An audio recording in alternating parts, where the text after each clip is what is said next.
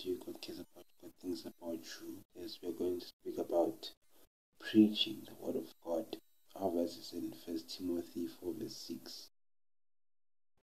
1 Timothy 4 verse 6 to 11.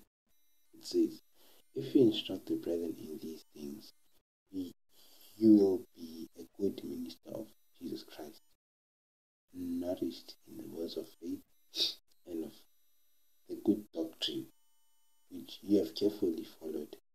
But reject profane and old wives' fables, and exercise yourself toward godliness.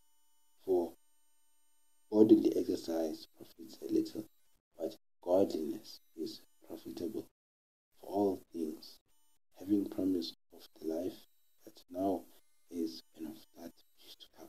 This is a faithful saying, worthy of all acceptance. For to this end we both labor and suffer reproach, because we trust in the living God, who is the Savior of all men, especially of those who believe. These things command and teach. Jesus Christ is our Lord and Savior, and in order to live for Christ, we need to live according to the Word of God.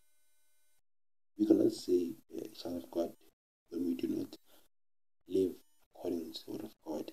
What the Word of God says, we need to keep Christ's commandments and all of that. Stay blessed, preach the Word of God, live according to